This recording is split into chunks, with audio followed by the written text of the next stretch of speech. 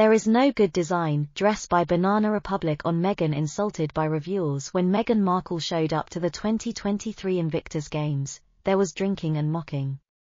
The fashion police have criticized her for appearing in outfits that appear to be in desperate need of an ironing. On the fourth day of the game tournament, Meghan spoke at a gathering as she joined Prince Harry in Dusseldorf, Germany. Markle chose a black midi shirt dress from Banana Republic with elbow-length sleeves and an A-line skirt that was crumpled. With a belt from an antique shop and a pair of black Aquazzura stiletto shoes, she finished off her look. She chose to wear a dress from Banana Republic, a clothing company with a questionable name taken from a controversial novel by author O. Henry, and Markle enjoyed the significant response she received online.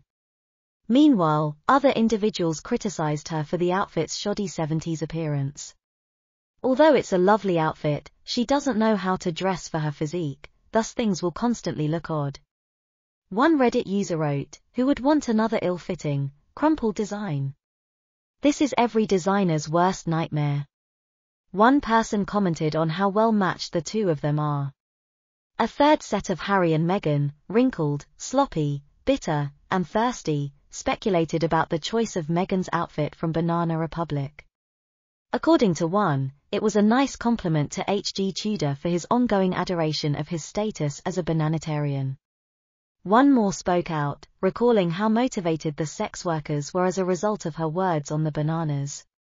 A kind nod was given to them.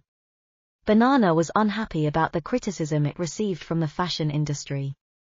According to rumors, Meghan won't be allowed to wear Republic clothing anymore due to the CEO's worries about the damage Meghan's look and attire would do to the company's reputation.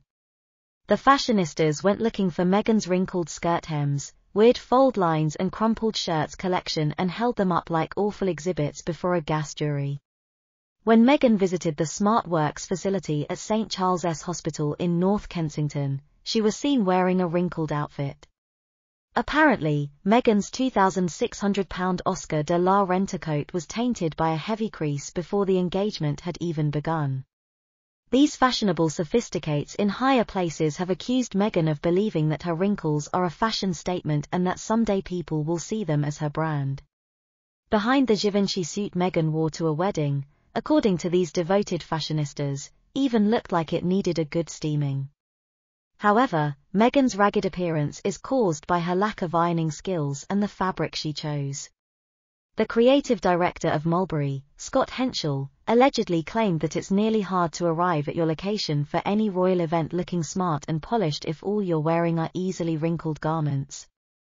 Henschel then suggests that, to add insult to injury, Meghan may decide to follow Catherine the Princess of Wales's lead and wear to remember the best wrinkle-free materials in the future. The Duchess or someone else only has to become familiar with them. In general, synthetic fabrics like polyester, nylon, acrylic, and olefin have a stronger natural stability and resistance to creases since they don't absorb water as well. Even textiles like silk, rayon, and cotton that do have a tendency to wrinkle are considerably less likely to do so when combined with other fibers.